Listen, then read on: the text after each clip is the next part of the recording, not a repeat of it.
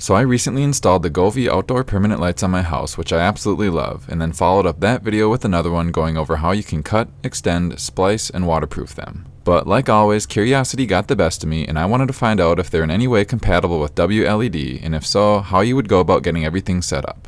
I'm first going to take the power supply that the lights came with and connect it to the GOVEE controller just like you normally would be doing if you're setting these up. Then, about halfway between the controller and where we connected this to the power, I'll go ahead and make the cut. Now make sure to hold on to the controller because it still has value, which I'll get into later on.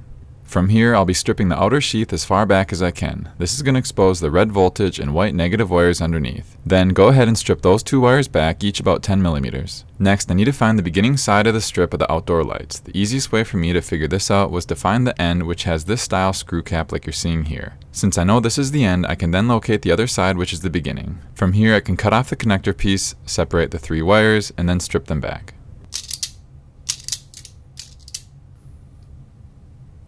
Moving on, I recently found these thicker 20 gauge jumper wires on Amazon that have worked out great for a lot of previous projects. I'll need two of these that have one male and one female side.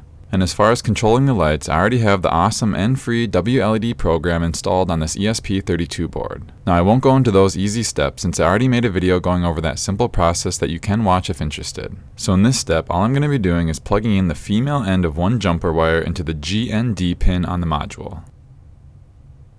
Next, I'll take the other jumper wire and again put the female end into the D2 pin of the ESP board. Now that things are prepped, I have to get everything connected, and no surprise here, I'll be using some Wago clips. I'll need one 3-slot connector and two 2-slot pieces. I'll first take the main power supply and insert the white negative wire into the 3-piece Wago clip. I'll then do the same for the red voltage line, but this one will go into one of our 2-slot pieces. Next, let's turn our attention to the LED lights. Now the biggest thing to remember is that when I'm holding the lights flat like this, GOVEE has the top wire as the positive, the middle as the data, and the bottom is our ground. I'm going to first take that bottom ground wire and insert it into one of the two remaining openings on our 3-slot Wago piece. Then I'll insert the top voltage line into the 2-slot Wago piece that has our other positive wire from the main power supply.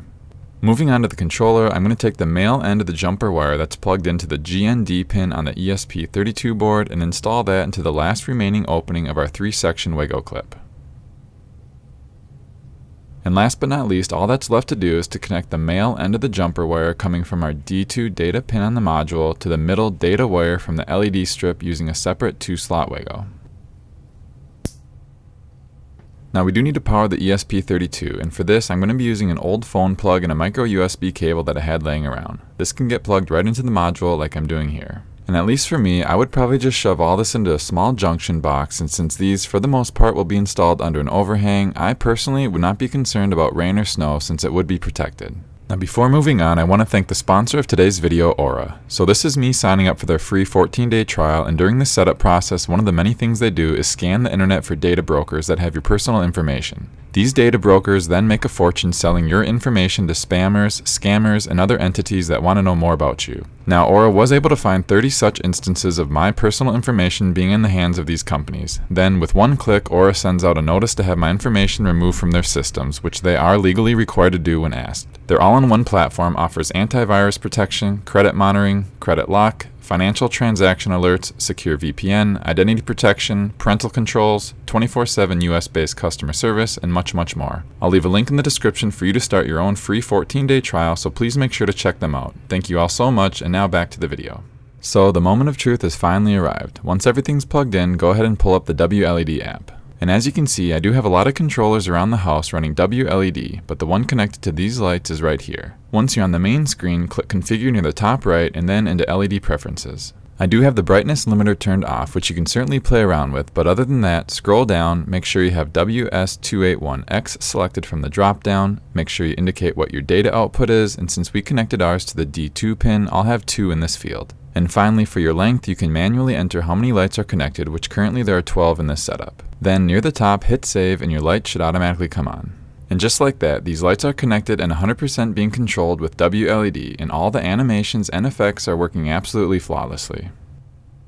Now I was curious and wanted to make sure that these results would be the same if I plugged in more lights, so I added about 3 or 4 more sections to find out. And in case you're wondering why these additional segments look a little strange, these were the lights that I did all my cutting, extending, and waterproofing tests on, so they still have all the splices and heat shrink tubing on from that. But once they're connected, go back into LED preferences and update the number of lights we now have, which is 48, hit save, and they should all be lit up. I'll run through some more animations, but again, everything's working beautifully.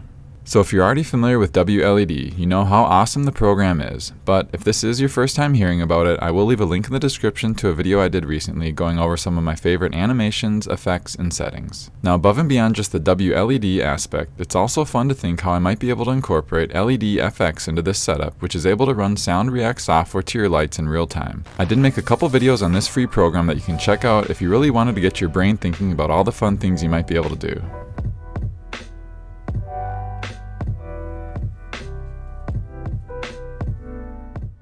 Now you may be wondering, does this mean you hate GOVEE software? And the answer is not at all. I just really like having options. GOVEE has done an incredible job with their app and features, as well as creating an ecosystem where everything can talk and sync together.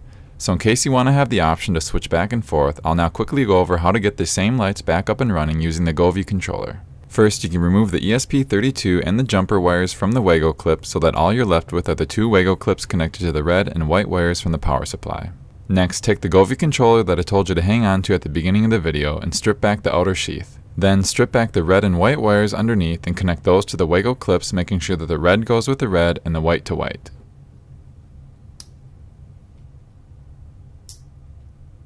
Moving on, basically we just need to get the screw-on connector piece reattached, and you very well could use the one that we cut off in the beginning of the video. Just separate the wires, strip them back, and use some Wago clips to connect everything back together again, making sure all the wires are lined up correctly.